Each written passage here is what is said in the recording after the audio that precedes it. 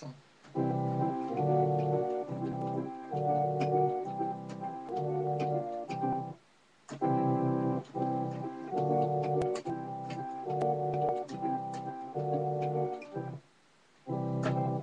Ruddy ducks, ruddy ducks, ruddy ducks are swimming on the water. Ruddy ducks, ruddy ducks, ruddy ducks are swimming on the water. Their lips are blue and their bodies are brown, and all day long they swim round and round.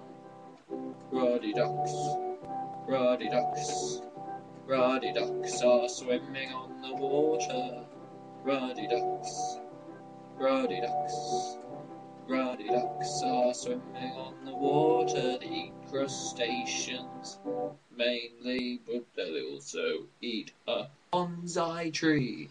Ruddy ducks, ruddy ducks, ruddy ducks are swimming on the water. Their lips are brown and their bodies are blue, and neither of those things is true, except for the female of the species, which, if I correctly recall, has a brown body and a brown beak, so it's one of those things is true, but as a whole, interesting ones, blue beaks, brown bodies.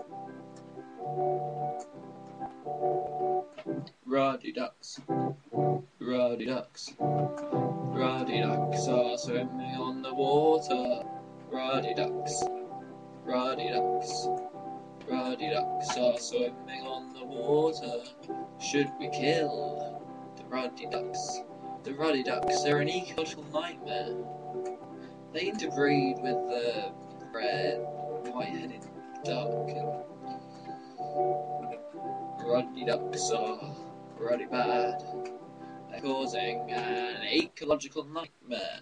Should we kill the ruddy ducks? I don't think they already have. There's 120 or something left. For ducks, that's always none, because, the ducks don't really have much. So, should we have killed the ruddy ducks? Probably. They're an ecological nightmare. Their lips are blue, their bodies are brown, and all day long they swim round and round. Ruddy ducks, ruddy ducks, ruddy ducks.